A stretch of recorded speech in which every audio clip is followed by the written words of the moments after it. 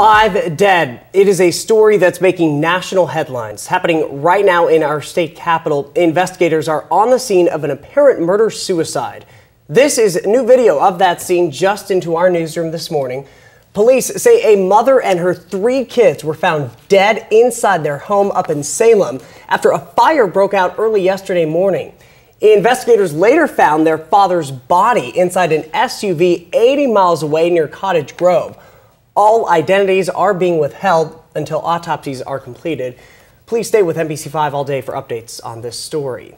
Now, this comes nearly 1 year after 5 people died from stabbing wounds and smoke inhalation right here in Medford.